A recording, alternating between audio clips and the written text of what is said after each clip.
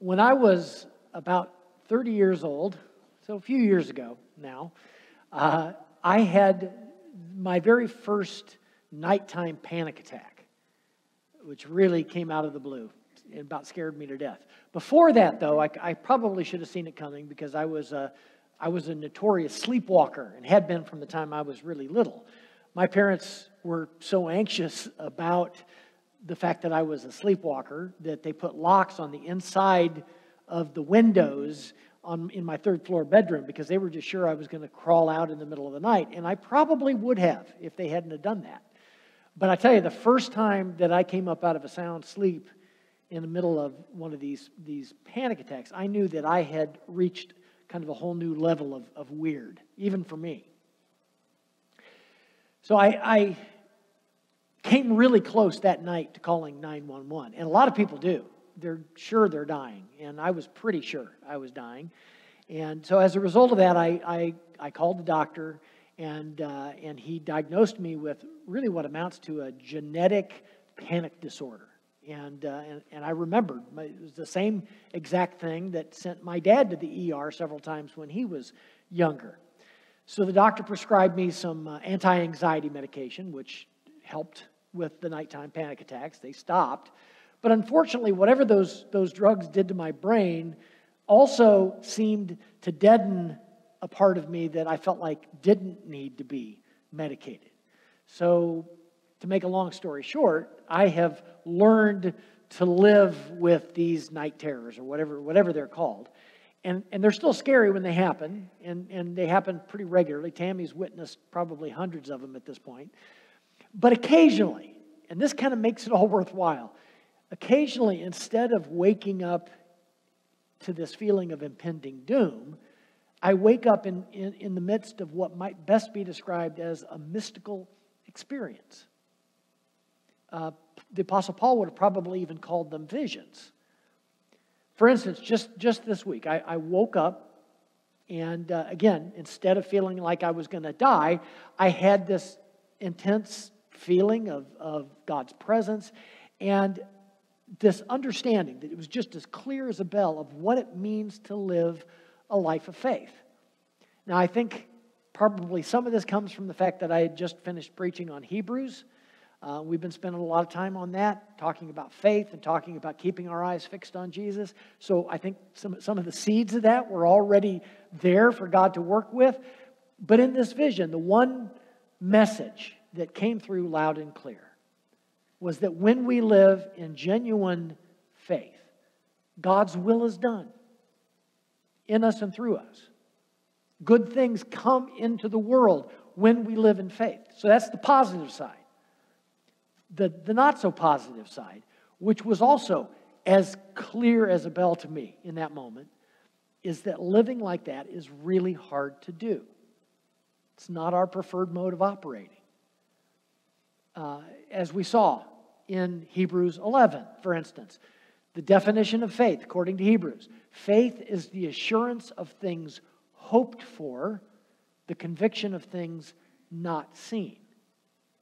There's nothing in that definition of faith about certainty, and there's nothing in that definition of faith about security, which it turns out is our preferred mode of being. That's what we want, more than anything else, most of the time, which is why living a life of faith is so hard, because we almost always default to certainty and to security. And then we wonder why God's blessings aren't flowing into our lives or into the life of our church. Many of us talk a good game when it comes to faith, but then we immediately turn around and we act as if it's entirely up to us for everything. I've heard this described before as practical atheism, which I think is a great phrase. In other words, I can talk about faith with my mouth, but then I turn around and I live as if God doesn't exist at all. One place we do this a lot is with money. I think that's why Jesus talked about money so much. You can hardly open up the Gospels without finding Jesus talking about it, addressing our relationship with money, mammon, whatever you want to call it, again and again and again. If there's one thing the world teaches us, it's that money gives us the freedom to do and to be pretty much anything we want. Money is power. Money is something we can count on. Money gets things done. Money represents certainty and security. No doubt about it. Money is also the one place where even the best of us can really get stuck. It can become a barrier to true faith. It's like the story of the rich young man. You remember the story. He comes to Jesus, asking him what he must do to inherit eternal life. And we know from the story that this kid was a Boy Scout. I mean, he was a young man, but he was already a respected leader in his community. He followed the law, always had followed the law from the time he was a boy. But when it came to putting his faith in God and letting go of the certainty and the security that came with his wealth, he couldn't do it. He couldn't do it. It says he walked away that day grieving. Something I've noticed in my years of ministry is that pretty much everyone I've ever known who's made a real difference in the church and oftentimes in the community as well, they all have one thing in common. They tithe. Most of them give above and beyond that. And the thing is that you don't have to be rich to do that. Some of the people I know who give like that are at or below the poverty line. But they give. They tithe. Always have. Just part of who they are. Sometimes they're rich too. But money is not an issue. That's not the barrier that's plaguing them. They let go of that security blanket a long time ago, and God continues to be a blessing through them. Not simply because they give, although that's part of it, but I think it's because they have chosen to live in genuine faith. I think the best image that comes to mind for me in terms of what was kind of revealed to me about what living a life of faith looks like is that it's like walking on a tightrope without a net. That's what it's like. Living a life of faith is like that. If there's one image I would want you to take home with you today, that's the one. As long as we insist on having certainty and security, we're not walking by faith. Period. We're not. So whatever we think we're doing for God, when we're completely in control, right? Whatever we think we're doing for God, it's not going to work. It's only when we begin to operate without that safety net that God's kingdom is going to be established in us and through us. And I know that's a scary thought, but I think it's absolutely critical that we understand that is how God works. That is always how God has worked. That's another message that we see in Hebrews again and again and again. In the Old Testament, God spoke through the prophet Malachi to the people of Israel, and this is what he said: "Bring the whole tithe into the storehouse, that there may be food in my house. Test me in this, says the Lord Almighty, and see if I will not throw open the floodgates of heaven and pour out so much blessing that there will not be room enough to store it." Now, normally, we're not supposed to put God to the test. The Bible tells us that too. But in this case, God says, test away. Go ahead and try and see if the blessings don't come your way in abundance. Try it. How can you know if you don't? Some of you, I'm sure, have heard me tell a little bit about my story because I've talked about it before. When Tammy and I first got married, or actually when we first met, I was at kind of a low point. I was divorced. I was bankrupt, literally bankrupt. I was about to lose my house. So when Tammy and I married, we had two incomes, so that helped. I mean, she kind of saved my bacon in that regard. But we were still significantly underwater for a long time. A long time. In the midst of that, we decided, kind of counterintuitively really, that we were going to start giving with the goal of growing into a tithe. I mean, nothing, any accountant would have ever told us that does not make sense. You can't afford to do that. So what we did basically, when nothing else was working, we decided to try faith. We decided to put God to the test. And as Tammy will gladly confirm to anybody who wants to talk about it, from that time on, blessings have flowed and continue to flow to us and through us. I mean, all the time. It's sometimes we laugh out loud. So tithing is one way we can begin to walk in faith. It's a really pretty simple way that you can do this, that you can try it. If you're not already doing it, you can do it. But it's certainly not the only one. In our scripture reading for today from 1 Peter 4, the Apostle Paul has some suggestions about what a life of faith looks like, even when the world as we know it might be coming to an end. That's where he begins. So take a look at 1 Peter chapter 4, verses 7 through 11. The end of all things is near.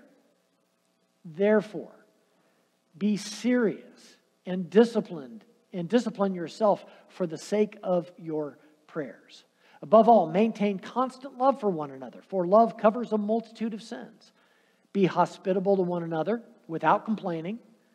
Like good stewards of the manifold grace of God, serve one another with whatever gift each of you has received. Whoever speaks must do so as one speaking the very words of God. Whoever serves must do so with the strength that God supplies, so that God may be glorified in all things through Jesus Christ. To him belongs the glory and the power forever and ever. Amen. Now, we chose this particular text about a year ago because we were thinking this Sunday might be a good time for us to think a little bit about stewardship. We need to stop and do that occasionally. And as you may have noticed, Peter talks about being stewards of the manifold grace of God. So what is a steward? A steward is someone who is responsible for taking care of somebody else's property. A good steward is one who is faithful in seeing to his master's business, even if the master isn't around. So good stewardship isn't just about how we manage our money and property, although that's certainly a part of it. And of course, everything that we have really is borrowed. We don't take anything with us. So we are called to be good stewards, good managers of it. But it's also about how we manage everything God has given to us. Not just our money and our property. Even the simplest and most mundane things can be done for the glory of God. Should be done for the glory of God. Now you'd think that after announcing that the world as we know it is coming to an end, Peter would have had something really big for the church to do. You'd think he would have said, go to a foreign country and preach the gospel, or go be a martyr, or sell everything you have and give it to the poor. And there were people who did that, certainly who did that in the early church. But the four things that Peter suggests in his list are things that anyone can do. And all of us in the body of Christ should be doing. So let's take a look at that short list here again. First of all, he says, be self-controlled and sober-minded for the sake of your prayers. In other words, don't get drunk. And there's lots of different ways that we get drunk. We can get drunk on alcohol or other drugs, but we can also get drunk on ambition. We can get drunk on political ideology. We can get basically anything that makes us crazy. Okay, you got to let that stuff go. Because that's not serious, that's not sober-minded, that's going to get in the way of your faith and your prayer life and everything else. Let that stuff go.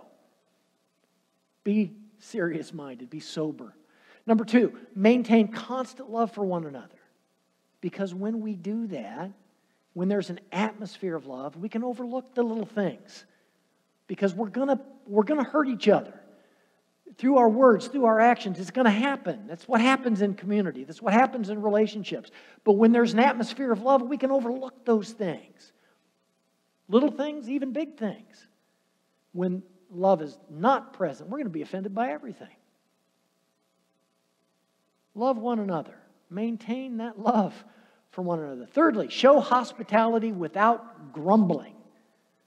In other words, we have to, especially in the church, we need to be as open as we can to those who don't know Jesus, who may be really different from ourselves, We've got to make this a place that's welcoming to everyone, even people that might be a little different than us, and do it without grumbling, right? That isn't the way I like it. No, do it without grumbling. And finally, use what God has given you to humbly serve one another. In other words, be stewards of the resources, be stewards of the talents, be stewards of all of the spiritual gifts God has given you so that you can serve one another in the local church. That last part I think is important. I want to emphasize that because that's what Peter was getting at. That's what Paul was getting at whenever he talks about spiritual gifts too. Sometimes we forget that letters like 1 Peter and almost all of Paul's letters, they were written to churches, right? And they were read out loud in their worship services. That's how they figured out who they were, what they were supposed to do, how they were supposed to be in the world. So what Peter was telling those churches is that even the simplest things we do in the church, like offering hospitality to strangers and loving and forgiving each other, those things have cosmic consequences. They matter big time. Little things matter big time. When we love and serve faithfully in this way, God's kingdom is made manifest.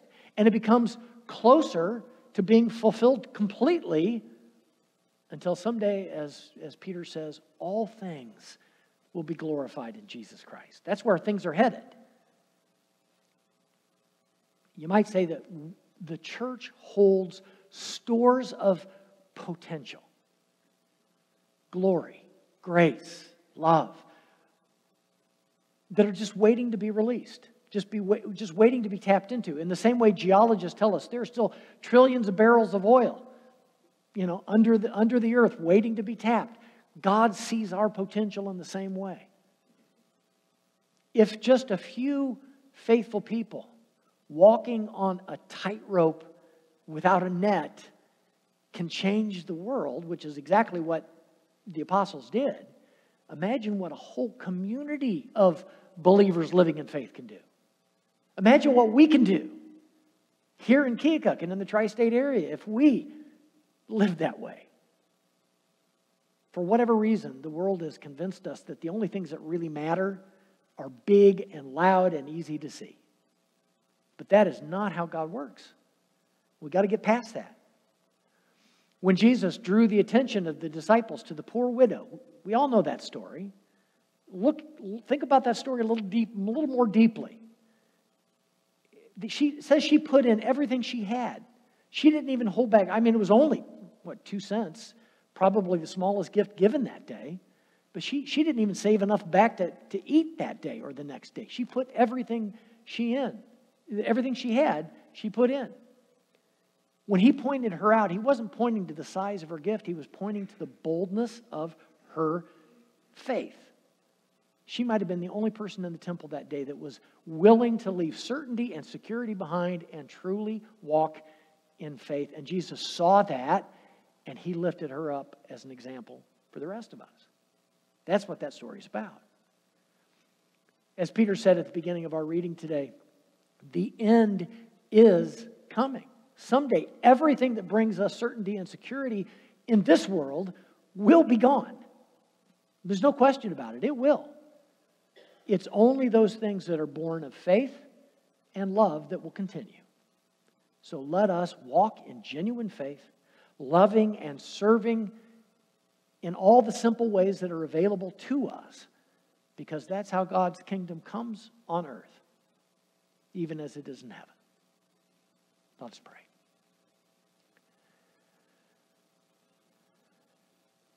Lord, you have called us to live a life of faith, to boldly walk in this world, trusting that you are in charge, that you have a plan, and we know that when we walk in faith, we can be a part of that plan. We can see it opening and blossoming all around us when we walk in faith. But we also confess that we desire certainty and security. We want that more than anything often. Help us to trust you. Help us to walk on that tightrope without a net. Help us to live in faith, even as your Son showed us, who was the pioneer and perfecter of that faith. Help us to look to him in all things, that we might live faithfully in this world. For we ask it all in his name.